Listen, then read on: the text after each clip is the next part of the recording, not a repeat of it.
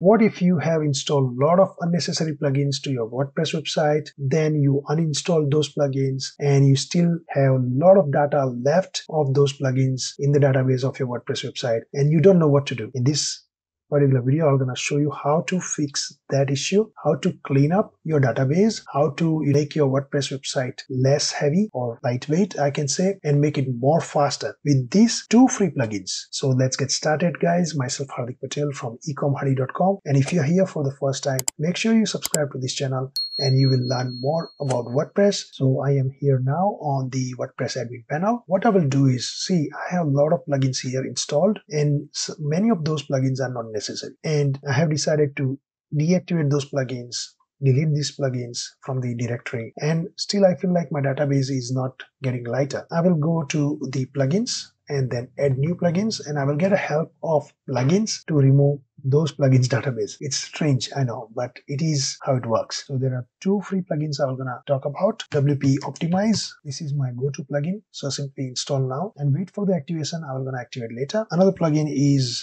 I will say, Database Cleanup. When you search database or cleanup, and there would be 2 options you will have, either Database Cleaner or Advanced Database Cleaner. Updated 4 weeks ago, which is good, compatible with version of WordPress, which is good, and it has high ratings as well. So I will install now and activate. The third plugin, of course, you don't have to, but in case if you want to, you can also try this one. This is good plugin. And in future, if you want to clean up the media data, then go with this plugin, Media Cleaner. And this is also one of my favorite plugins. Once you have installed and activated those plugins, simply let me activate first. And this one also let me activate. So both plugins I wanted is activated now. Now let me go to my install plugins directory, list of the installed plugins here, and let me check which plugins I want to uninstall and which plugins I want to keep it installed. So I have uninstalled the unnecessary plugins and activated the necessary ones.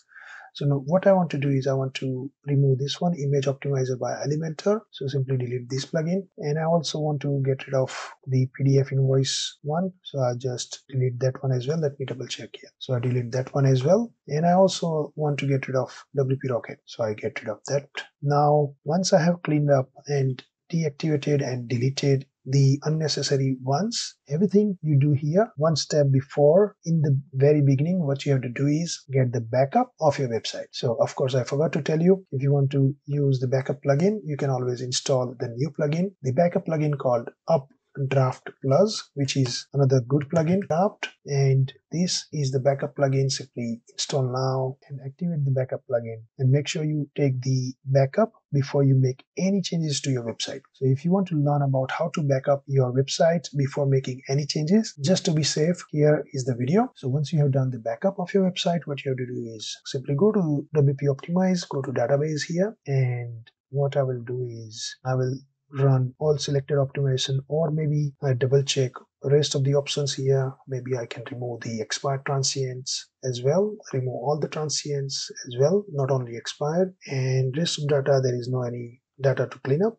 So I tick the tick boxes, the relevant ones, and then run all selected optimizations. I will wait for the optimization to complete. Once the optimization is complete, most of the time this is the one which takes longer time. Once those things are done, what you have to do is go to the tables here, and you can see all the tables of your database from here. And now you can also check for these ones, not installed ones. So you can see here, print invoice packing slip plugin. I have installed it, so I can safely remove that plugin database as well, and it will empty 16 KB from the database. Now I'll search for relevant ones again, or what you can do is simply copy this part, Control C, then Control F, and enter. So you see there is another plugin here, Product Lister Etsy. This one is also consuming 16 KB data, which you can remove it, and that's how you can empty the unnecessary files which are still there. If you're not sure whether this file would be in use, even though it says not installed, if you, for the safer side, if you want to double check, simply click on that file and it will open the plugin page where you can check the plugin name, and you will realize whether this plugin is really installed in your website or not, right? So once it happens, what you can do is simply click on remove, and it will ask you to take the backup. You say, I understand, do not show this warning, and also it will take the backup and then simply remove the table.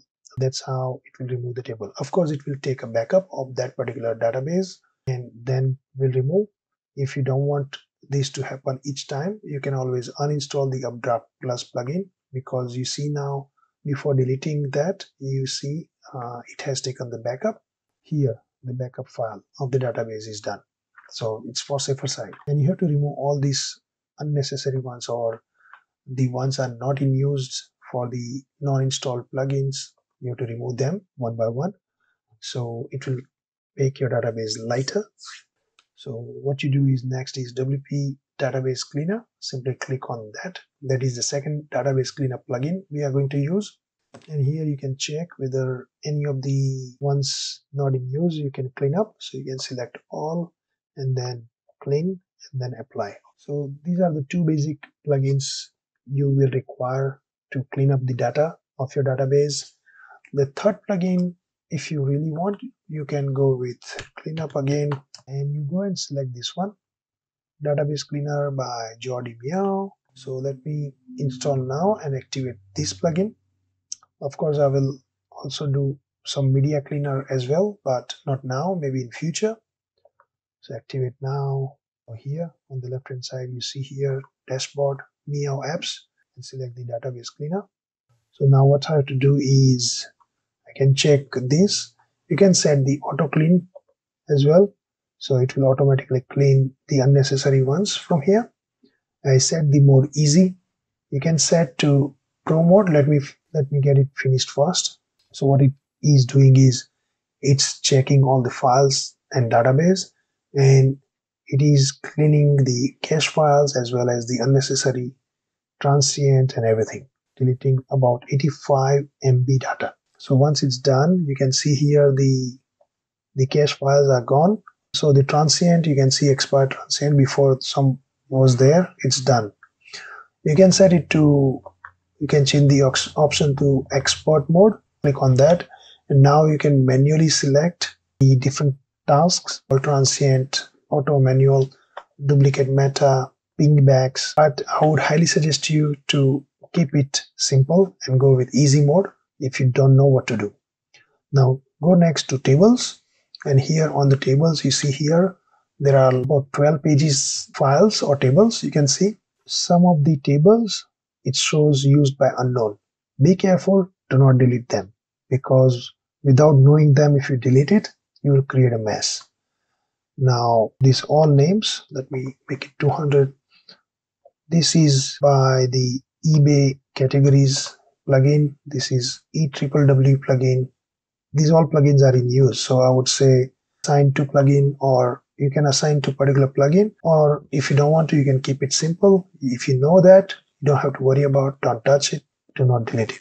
I'll keep it. So manually check one by one, whichever it shows unknown, or you can also filter by unknown and check all the unknown ones and make sure it is assigned to something, either theme or plugin. So I don't know about this thing, WC rate limit. So maybe in future, maybe I'll remove it, but not now.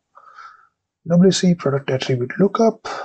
No, these all are being used by the theme, so I will not delete them. So far, all the tables I found with unknown title are in use by the plugins or themes, so I will not touch them. I'll go to settings and logs here. I'll set it to 7 days age threshold, and I will set it to auto clean mode, and it will be applied on the items which are older than 7 days or whatever days you decide, and it will automatically clean them. Everything else looks good, so that's it. So you cleaned up all the necessary things. That's how you delete unnecessary database files and clean up your WordPress data and make your website much faster. Hope you enjoy watching this video, guys. Thanks for watching till the end, and also subscribe to this channel if you haven't yet, so you will not miss any WordPress related tutorial videos on this channel. And until next time, thanks for watching. See you, take care, bye bye.